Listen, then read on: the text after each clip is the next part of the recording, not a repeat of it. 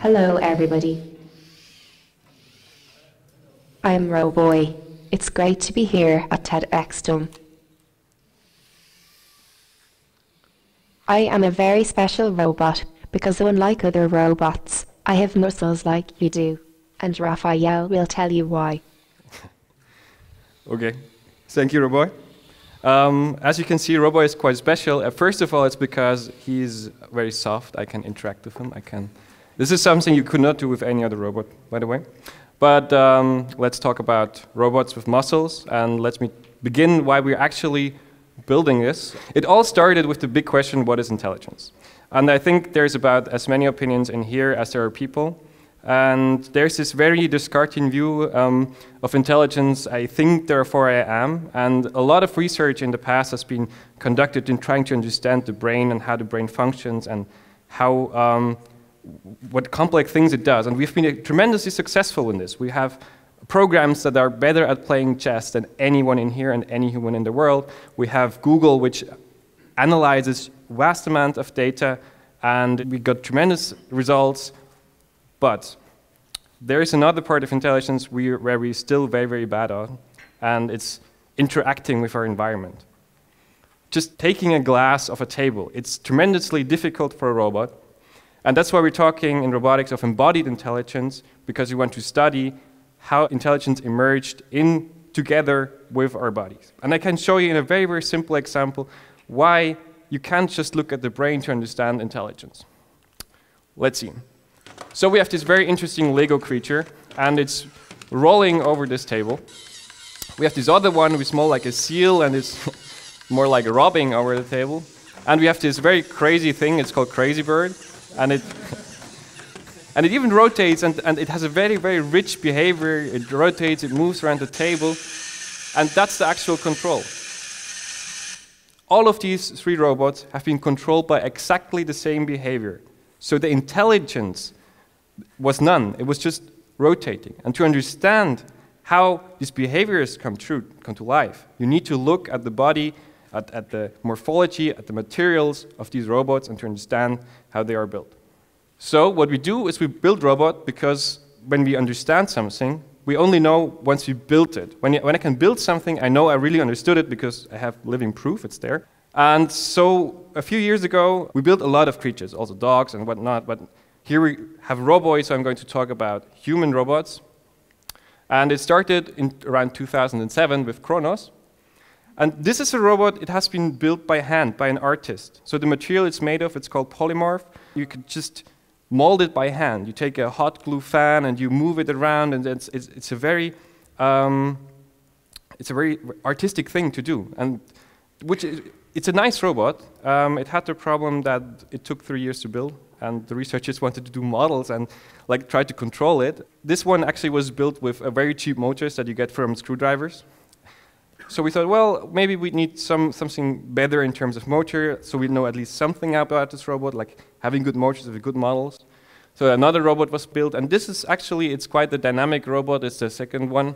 But still, it took years to build. There's only this one, and if you want to simulate it on the computer, there's a huge question on how do you get it there. So there were experiments where they tried to scan the robot, like 3D scanning, but you can see it's like a skeletal robot, so it's very hard to scan. There's a lot of things inside, so this wasn't really successful. And you would have to do it for every robot again. And because you want to study these systems, Anthrop was built. It was the end of this Edge Robot project, which is an EU project. And this has basically been built on the PC. So there's a CAD program, they designed the robot, and then they built it. And this robot is now here at TU Munich in our lab. And we do experience with this. So we thought now we have a good direction where we push our research.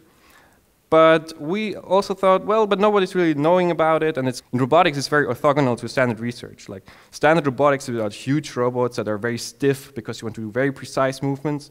But we try to imitate the human body, and I'm not very stiff, nor do I do very precise movements. I mean, you can try it yourself. If you close your eyes, try to push a point, retract your hand, and push again, you will be off by 1 or 2 centimeters. And so we're not very precise, but we're still extremely apt in doing things. And we wanted to tell about this kind of story. So we thought, well, we need a messenger. There was a very good occasion because the Artificial Intelligence Laboratory in Zurich, Professor Pfeiffer, turned 25. So in June 2012, the decision was made to build this kind of messenger as a birthday present for this laboratory. We worked together with an artist from Disney Research, and he built his first ideas, and we refined them into different kind of setups. The qualities he wanted this robot to have: it should be very, very friendly to interact with. It should be, it should not scare anyone. You know where this is going? Yeah, that was a big question. Is this really cute? You need to know about this robot that it was only built in 9 months, like a human body. It was coincidence. But because the time was so short, we worked with a lot of companies, and one of the companies, they basically, we didn't have a plan for the head, and we went to some event presenting the idea, and then their CEO stood up and was like, yeah, we're going to build your head. And which was perfect, because we didn't have a plan for that. Luckily, it was also a very artistic company. They had like design integrated in the process properly, and they came up with a lot of ideas on how this head might look. But then the question is, well, how do we decide? So we did a Facebook voting, because we wanted to integrate the community very, very early on. And that's what they voted on. And then a few months later, the CAD was complete. Here, Roboy is standing and walking. It's sitting because I can't do this yet. And then it was about to build it. So Roboy is completely 3D printed, so building it was fairly simple. And then we had to assemble it. This took quite a while. I wish you could assemble that fast.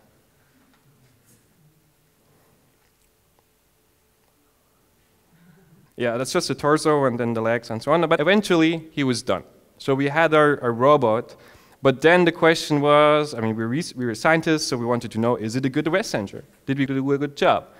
So there was this huge fair in Zurich where Roboy was being presented, and we had this show that it's called Robots on Tour. Basically, we invited all the humanoids of the world to join Roboy's so-called birth. And well, it took place in Zurich in March 2013, and that was the queue. And the people queued for 3 hours. We were a bit taken by surprise, but it was a great event. So from the very beginning, we had the question, how do we present Roboy to the world? And the thing is, it's already been built, so there's no birth kind of thing. So what we decided was to work together with artists to create a piece of art, a play. It's 25 minutes, in which Roboy is uncovering himself. It was a play about the question of where do robots start and humans end, or the other way around.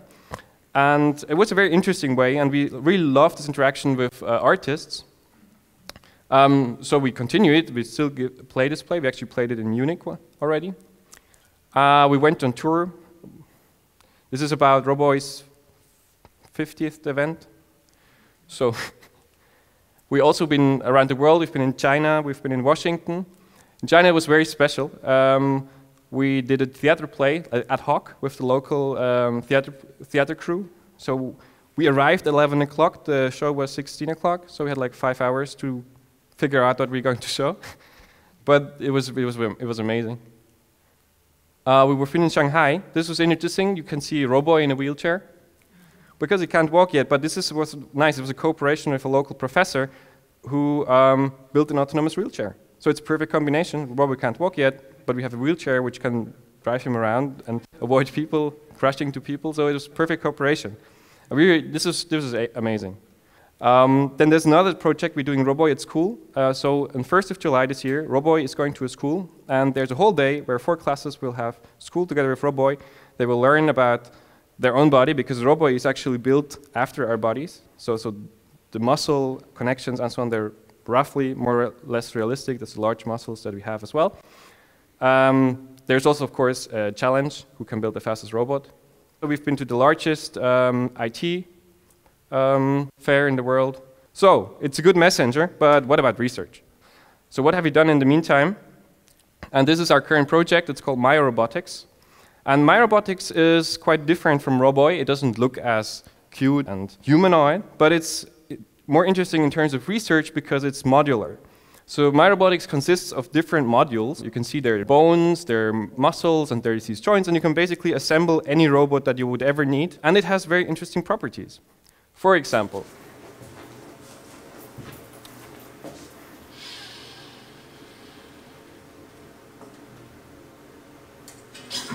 it can throw balls, and you might not think this is not too interesting because, well, I mean, we all can throw balls. But what's interesting about it is it basically uses a principle that we humans are using to throw balls. You can throw a ball that far because when you basically start to throw, you contract all the muscles in your thorax and then only release the back once.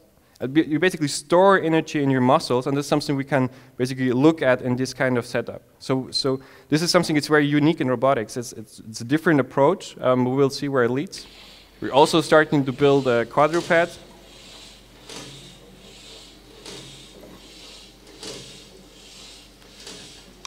And it's the same modules that you've seen before. So you have a huge toolkit of pieces, and you can assemble whatever you want, a walking robot, a throwing robot, an arm, maybe a Roboy at some point. And because we use 3D printing, you can also mix. So we could replace parts of Roboy with parts of Myorobotics because we only need small adapters and so on. So we have a very nice hardware, we have a messenger, but there is still something missing in the beginning. And while we have all these nice hardware, we still need to think about how to control it. So we need brains. Okay, luckily our chair is working together with the Human Brain Project. It's it's this large European initiative where €1 billion is being spent on creating brains, on gathering data for neural research. So it's led by EPFL in Switzerland. We at our lab are leading the Myorobotics sub-project, and the whole idea of this is basically taking this huge amount of brain data that is being generated and brain models and connect it with our robots so that we can create artificial creatures. And we can really learn about how this interaction works, because now we have these bodies that we can use, as you saw in the beginning, and we hope that it will further this kind of research through this connection.